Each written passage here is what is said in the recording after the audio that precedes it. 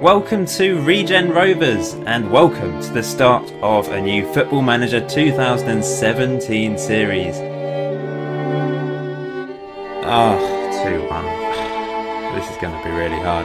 And that's a penalty. It's going horribly wrong today. I don't know what I'm going to do. Oh, it's 3. Pretty frustrating. Uh-oh. Bloody hell. What was that defending? Oh, the ball's back. That was really weird.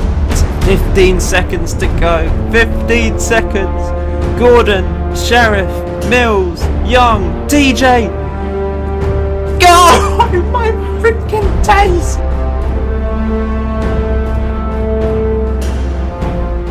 So we go again in the Vanarama National League South, where we are predicted to finish bottom of the table once again. What is that defending? It's lumped up. Both defenders go for the ball. Where's the communication then Yaidom hits it into... It rolls down the striker's leg and he's able to finish past War. He's got 1 out of 2 record. What was that from Accra? Seriously, why have you just stood there and let the player take it? That is just ridiculous. We have unfortunately, since the last episode, dropped in further into the relegation zone in a way. We've been dipping in and out over the last few games. But we are 2 points off safety. It's incredibly close, as you can see there at the bottom of the table. We have survived with 1 game to spare.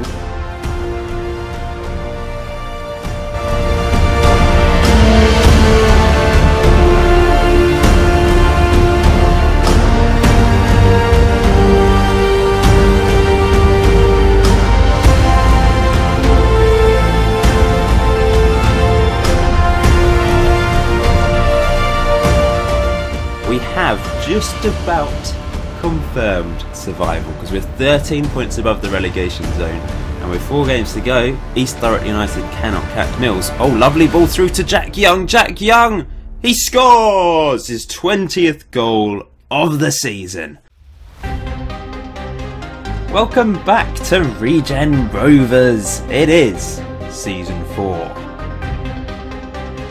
We don't score the most goals with this tactic, but here's Jack Young looking for his first of the season. He's got it already. This is a stunning one. He's curled it beautifully past the keeper into the top left-hand corner. Unbelievable scenes. Regen Rovers started at the bottom, now we're at the top. And Berry makes it 3, but we're only 1 point off the top of the table. Oh no, Jack Young. He's injured. Again, what is up with him this season? I think I'm gonna be sick. Oh, things go from bad to worse. It's end-to-end stuff here as I've gone super attacking. Thompson down the right wing. What was that? He dropped down to 3rd place, still 1 point off the top, but it's so close.